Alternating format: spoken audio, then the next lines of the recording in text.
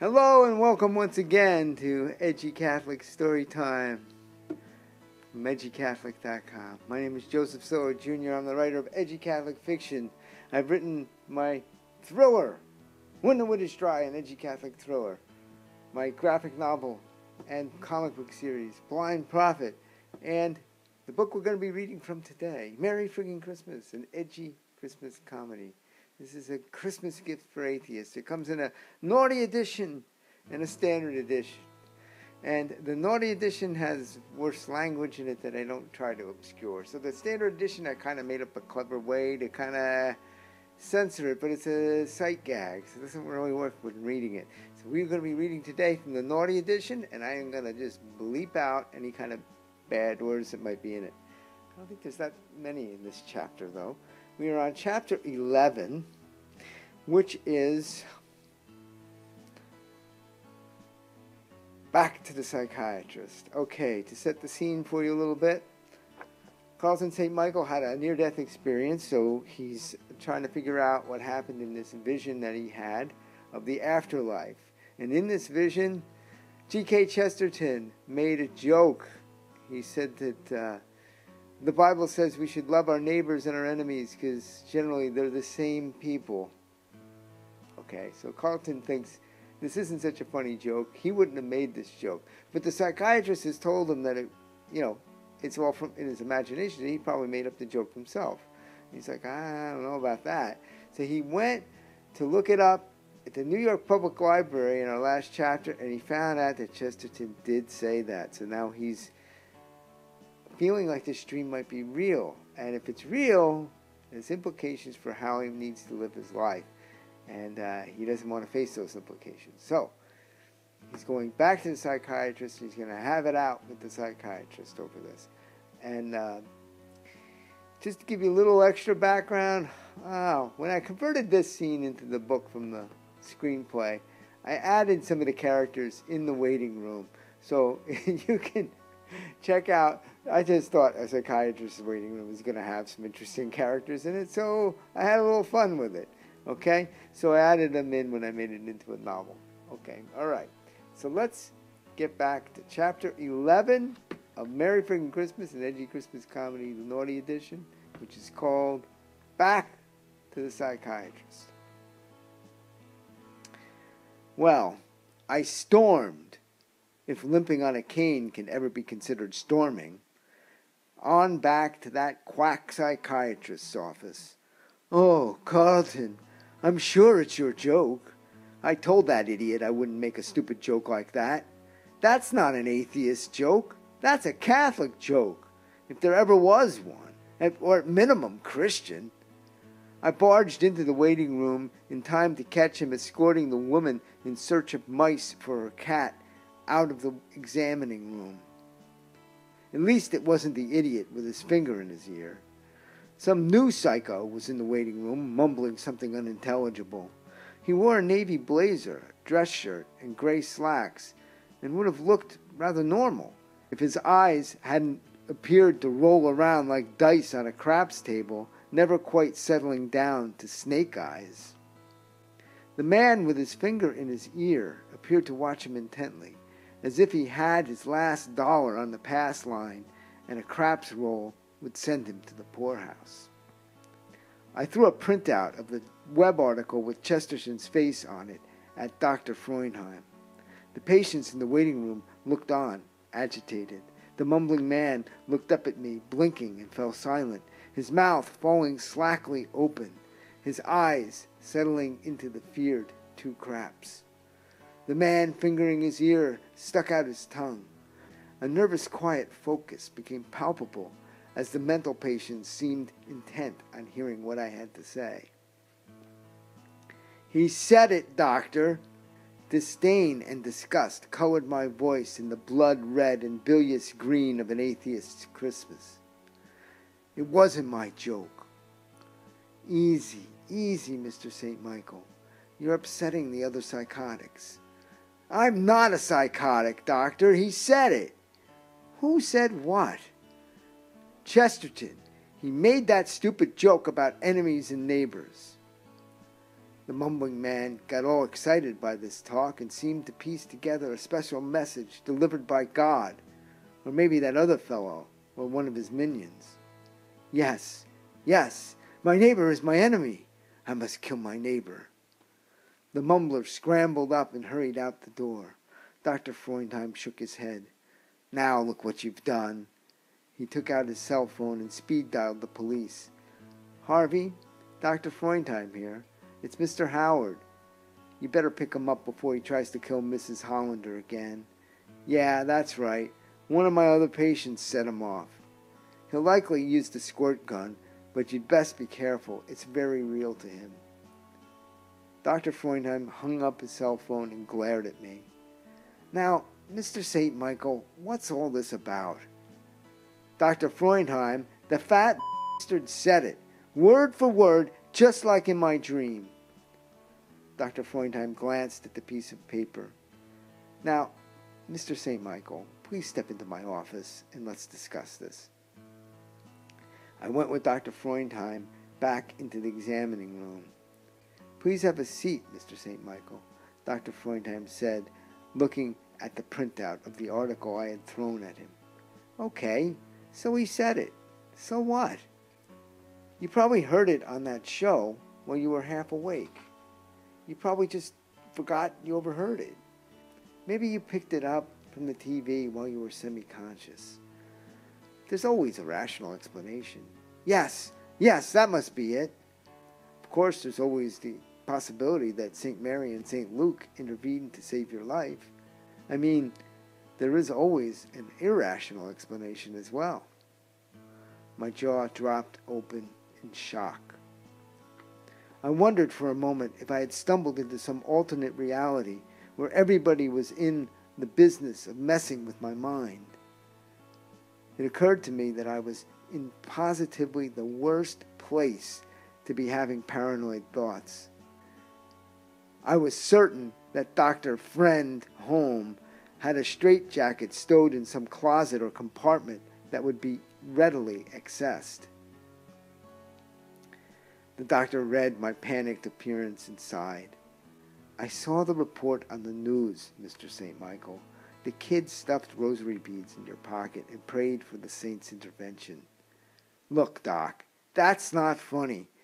If it's true, I've got to change. Change the way I think about everything, or I'll be in hell with Nietzsche. If you had seen it, you wouldn't joke around. Nietzsche? In hell? That must have been some dream. I realized I had said too much. I thought I saw the doctor glance toward the closet. Well, I often dream of German philosophers in hell. It really wasn't that unusual. I calmed myself and was a picture of nonchalance. Dr. Freundheim shook his head and smiled. Well, you did say you were a comedian. Only a comedian would think it was not unusual to dream of German philosophers in hell. Well, it's not only Germans. I once dreamed I tried to ride a log flume with Kierkegaard at Disney World. I think he was Danish. One of the great Danes. But they said they didn't allow dogs on the rides. I suspected I had not improved my situation. The doctor looked at me like I was nuts. And he was an expert on pecans, almonds, and fruitcakes, for sure. He shook his head and looked down for a moment. I think he glanced under the desk. Mr. St. Michael, millions of people believe in irrational things without having a dream to provoke them into it. When we find rational explanation for events, they make us feel comfortable, like the world is working the way it should. But things happen all the time, where the rational explanation seems a bit of a stretch. People grab onto the rational because it makes them feel safe, like things are happening as expected, by rules we can understand. But that doesn't necessarily disprove the irrational explanation. It just gives us an alternative to believing in something that may be less predictable and more intentional. Things that are out of our control and yet intentional, we find to be threatening, even menacing, if we don't trust the intelligence that is intentionally directing things. We may feel safer in a random, chaotic universe than in a more controlled, moral universe, especially if we enjoy activities that may be morally questionable. But some people have very strong beliefs in less rational explanations, like God is in control, and that, ironically, makes them feel safe, no matter what happens, as long as they live lives that they feel will be pleasing to God. Or even if they don't, but trust that God is merciful and will forgive them. But which explanation is correct? Well, who can really say? Your experience in your dream is convincing you that there may be a God. And if there is, you expect He will not be pleased with how you have been living. Is that correct? Look, Doc, if there's a God, I was being pulled apart by demons in that friggin' dream. And Jesus saved me. I can't believe any of that crap. But if it's true, if it's real, I have to change everything. They told me I had 40 days to make a decision. I don't even know what I'm supposed to decide. Okay, so all you told me before was that Chesterton was in your dream and that he was a real person, and then that Nietzsche was in hell. But it sounds like you have actually had a profound near-death experience. Many people who have these kinds of experiences find meaning in them and respond by making major changes in their lives. The phenomenon is more common than you might think.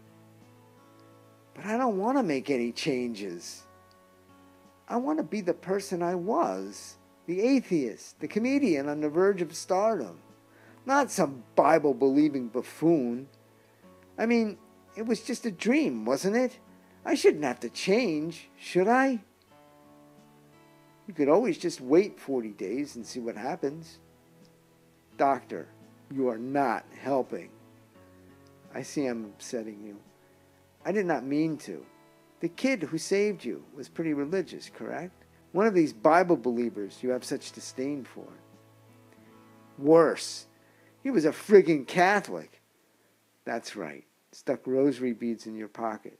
Very Catholic. Who does that? Friggin' brat. Well, why don't you look him up? It might do you some good to thank him.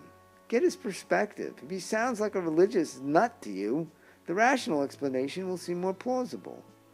The more you can do to convince yourself that the dream was not real, that it could not be real, the less you will feel like you need to make changes because of the dream. I reached into my pocket for the rosary beads the kid had given me. Why was I carrying them around with me anyway? My instincts were right. I needed to disprove that crazy dream, find all the inconsistencies. But Chesterton was a real person who really said those dopey things. Of course, I could have picked it up from that stupid priest watching that television program.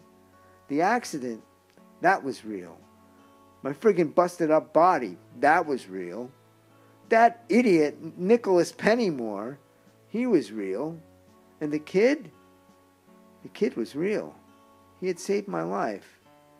I should really thank him. Maybe if I made what was real more real, what was not real would be less real. That dream could not be real. But the rosary beads, they were real. I showed the rosary beads to Dr. Freundheim. I've been carrying these around since the accident. Why would I do that? I'll go see the kid. I gotta give these back.